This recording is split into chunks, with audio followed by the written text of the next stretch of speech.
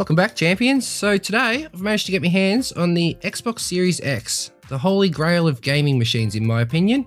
Fight me on that below. But anyway, we've got just some general household items to clean it up with, nothing too fancy.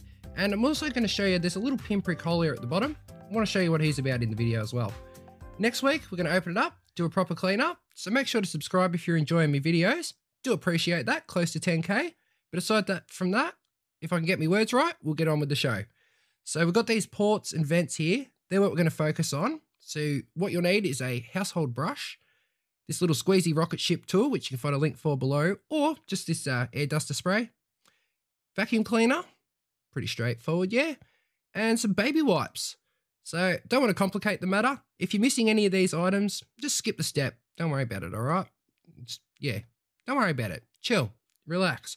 Anyway, you can see here we've got just a straightforward brush out at the moment, getting any of the mane of the dust off, any of the, I don't know, big stuff, big messy stuff we'll call it. So just want to get rid of that. Does a really good job, to be honest. Stiff bristles on the brush. You could use any stiff bristled brush, really. This one, yeah, anyway, shut up, Mick. Move on with the show. We've got the rocket ship tool next, or the air duster spray. Again, you can skip this step if you want. I find it's worth it. Get a better result at the end. And you can see, like, it's blowing stuff out. Doing a really good job, isn't it? So, good old rocket ship. Hit the like button for the rocket ship, these guys. Certainly not for the way I talk. I just can't get these words out at the moment. Anyway, next we're going to grab the vacuum cleaner.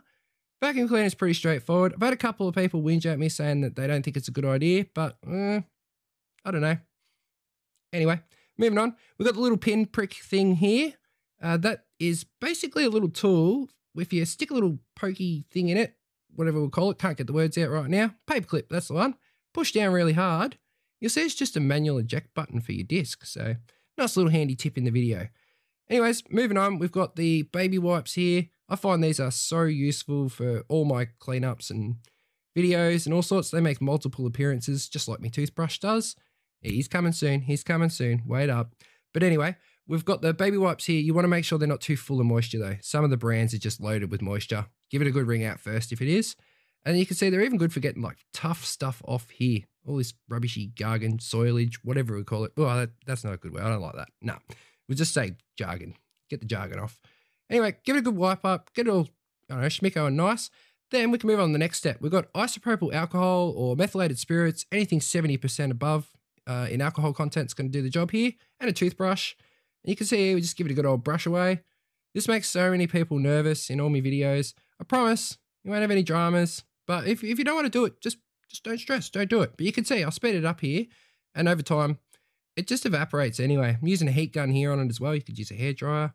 But yeah, just you want the alcohol to evaporate away.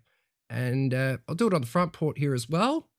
So we're just waiting on this one to evaporate away. And that's pretty much it. Bangers and mash. She's done, guys.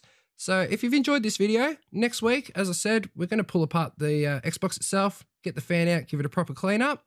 So please hit that subscribe button, and I'll see you guys in the next video.